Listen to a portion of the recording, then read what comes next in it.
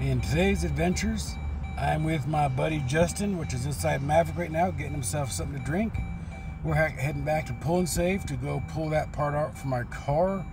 And I'm going to check a few of the things to see how hard it is to remove the fuel rail, as well as the thermostat from the PT Cruiser. So since they're junk cars, it won't really matter. But we're going to see how hard it is to pull those. What do you think, man? Takes a pretty good video of you? Huh? Takes a pretty good video of you? Yeah. And I'm sure as everyone can see, we're at the nice junk graveyard. Back for a fuel reservoir with my homeboy Justin right here. He's a good guy. But we'll check with you in a bit. Well, as you can see, we actually got the brake master cylinder out. But look at that, isn't that wicked there? Can't show you that well, sorry. Look at that. That is so wicked in there. And then these lines right there are for the brake fluid. And the brake master cylinder is under there, because it was not the one we needed. The one we needed has a drain thing on the side of it, and that one does not. It has a hose hooked into it, and so that one wouldn't work for us. So we're on the looks for another one. Well, at least my friend is actually on the look for a driver's journey for a mirror for his truck, but hey, if you look, car graveyard for as far as you can see. And there's my friend Justin. But look at this. You got Dodge. You got every car in here. Me and my homeboy Justin, that guy right there, just got done at Pull and Save.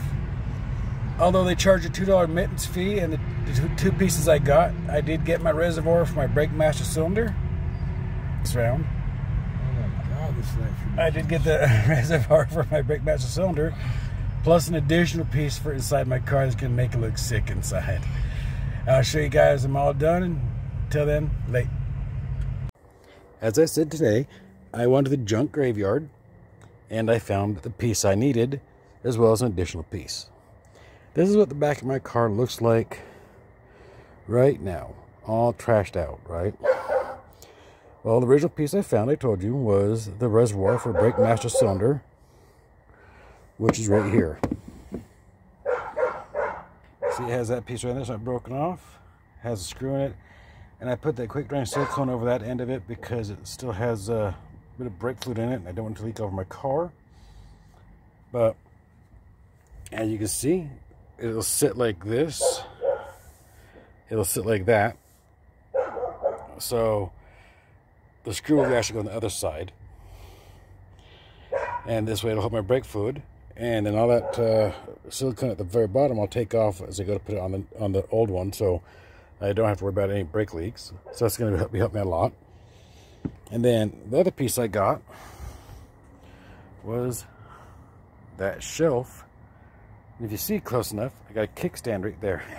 Isn't that cool? So let me show you what it looks like with a kickstand with it in.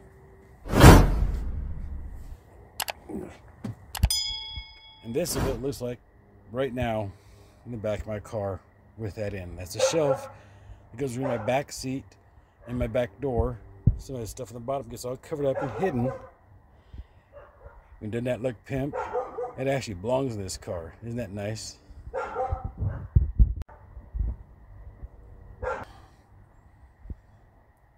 And like I said, it's nighttime right now.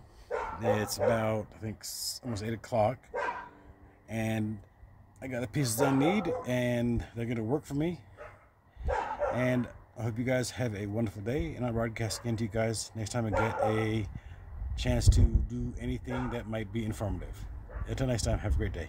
Bye.